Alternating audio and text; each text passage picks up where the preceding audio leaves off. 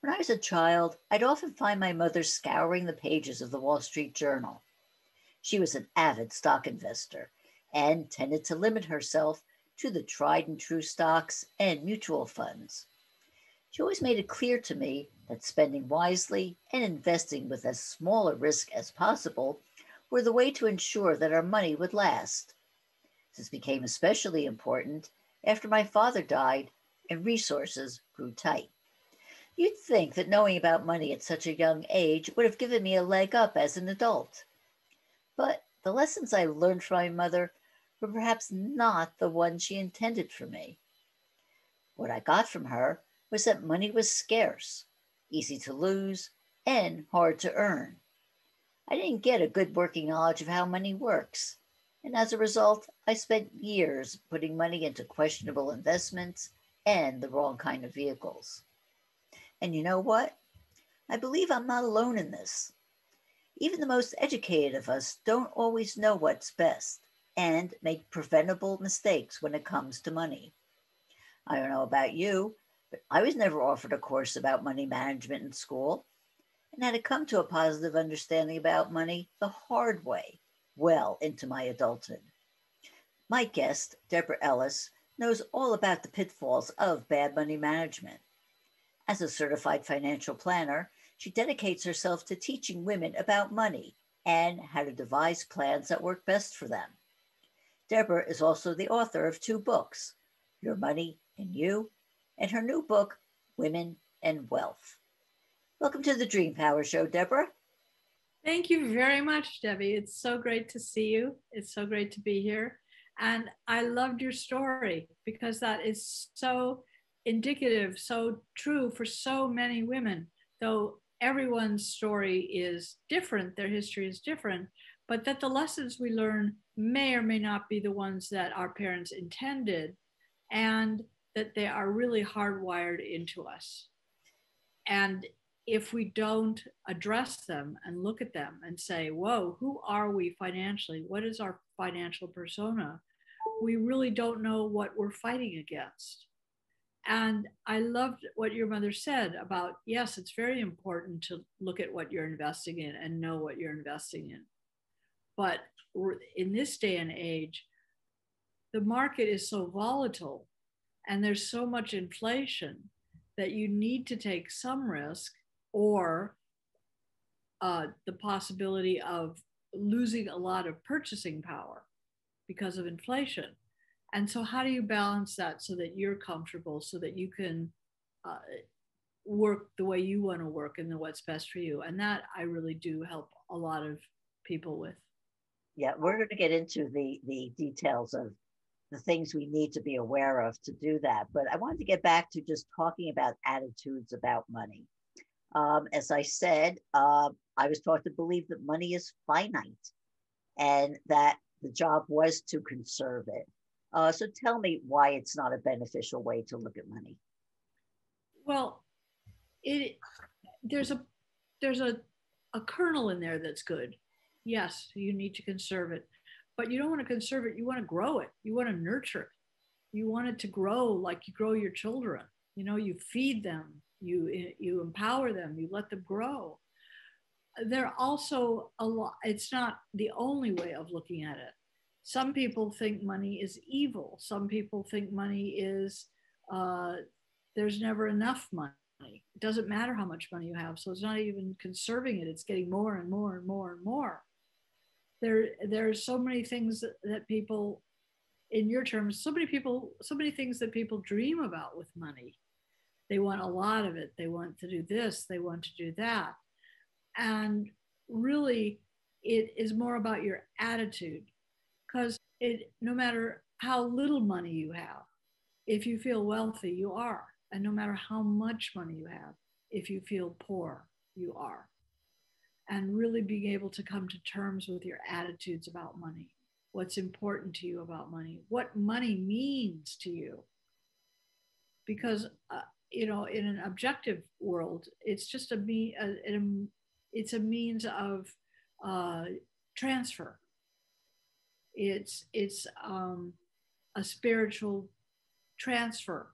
You can trade money for something you want or need. But in people's minds, people's attitudes, the way they were raised, there's so many different hurdles to get there before you just say, oh, it's just a transfer of assets. Yeah, I think and we're referring to here, I believe is called money scripts. The whole Yes. idea, the attitude about the way we were raised, And I think in my mother's case, I always had the feeling that she probably thought that one day I'd have some Prince Charming rush into my life and, you know, take care of all of my needs. And so it wasn't that necessary for me to really have that nuts and bolts education about money, other than, the sort of negative things she taught me about money. But that would be a money script, wouldn't it? That, Yes, and that's very as interesting you brought that up because yes, we all have scripts, but so many women, so many people in general just think someone else is going to take care of their money for them and they don't have to worry about it. Your husband, a lot of times your wife, they manage all the money, you don't have to worry. But your financial advisor, your insurance person, you don't ask the questions you need to ask. You don't ask, where is my money now? What is it doing and where is it going? And that really does all come back to the scripts you were raised with, the scripts you buy into, the scripts you create for yourselves. and yet, because you make a good point there, because even if you do have a financial advisor or a broker or some money manager who is handling your assets, you still need to know what's going on, because you need to know if they're making mistakes or if they're putting you in things you're not comfortable with, right?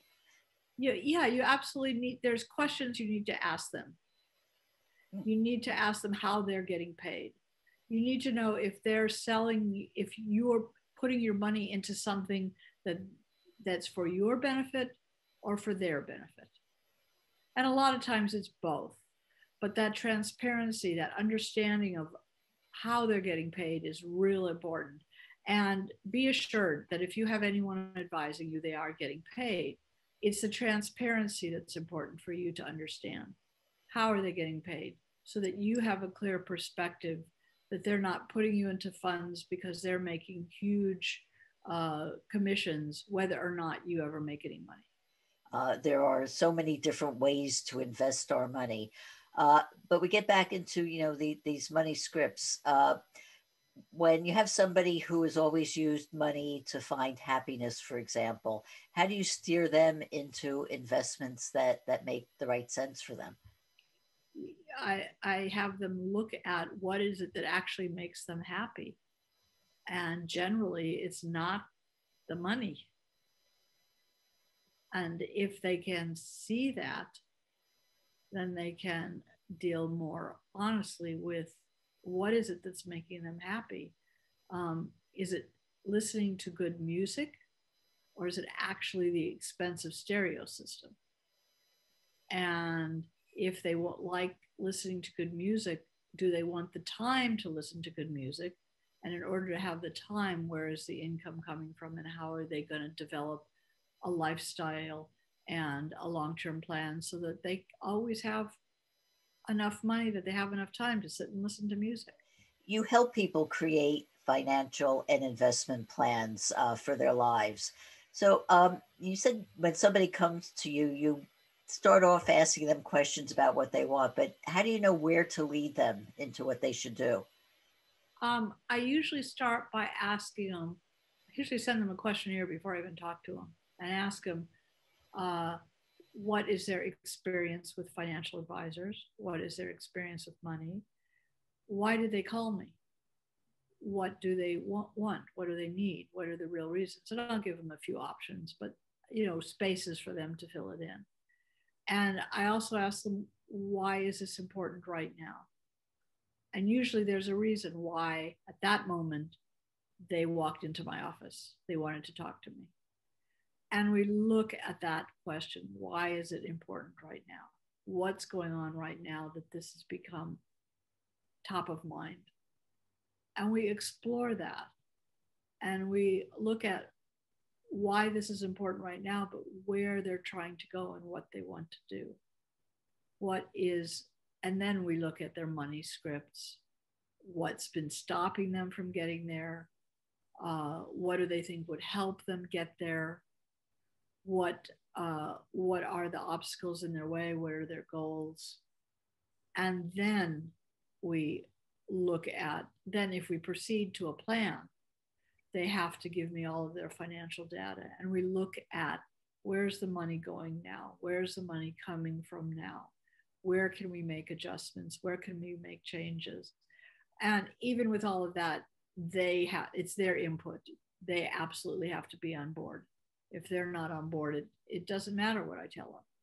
So we'll look at different scenarios. If they say, oh, this doesn't look like it'll work at all, I ask them what would work. How can we get there? What do you want to do? And it's usually so much more involved than just the money. It's not just, do I invest in XYZ? I can't say stock names on the air because then it's a recommendation. I can't just say buy XYZ. I can't just say do this or that, but we can look at asset allocation. If you can tolerate volatility, you can buy more high volatile assets. If you can't, if you need fixed income, that sets up a different scenario. If you're certain ages doesn't matter as much as it did. Now we have people with, I have clients who have tremendous assets at 70, 80 years old. And they don't have to be real conservative because they have more than enough to support them. They're looking at how can it grow over the next 20, 30 years to pass on to different generations. So for that part of the money, it doesn't have to be so conservative.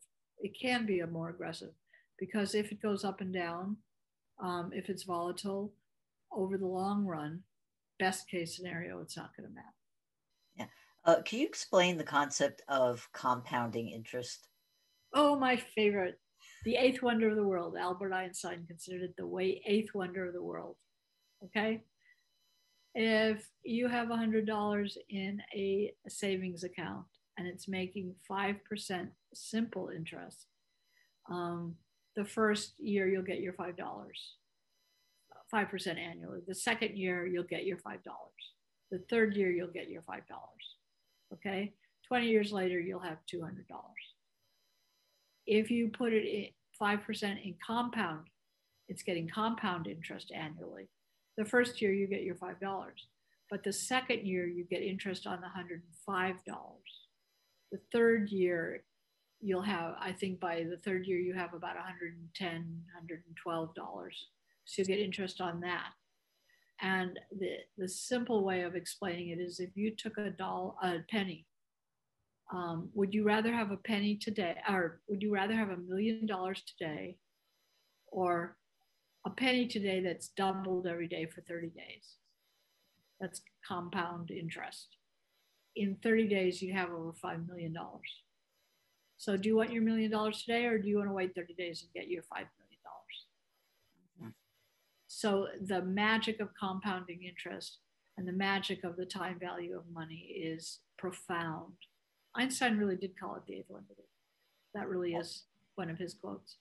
So, and then having money in like a tax deferred account. If you have it in a regular account, you make your $5. That $5 is taxable income. Okay.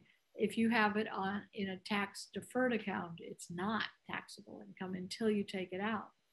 So you make your $5 the first year, you owe $1 or $2 in taxes, you have $4. So even in a compound interest, the next year you're going to get your interest on $104, not $105. So going forward, having it in a tax deferred account is huge. How can people find out more about you and your services? Oh, thank you very much. You can contact me. You can absolutely go to my website, DeborahWEllis.com. I don't know if you're able to put anything across banners or anything like that, but it's DeborahWellis.com. You can email me at dellis@cogentadvisors.com.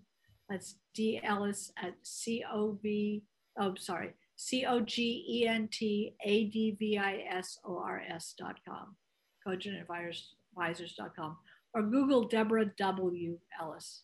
Got to have the W in there because there's a lot of Debbies, a lot of us Debbies out there.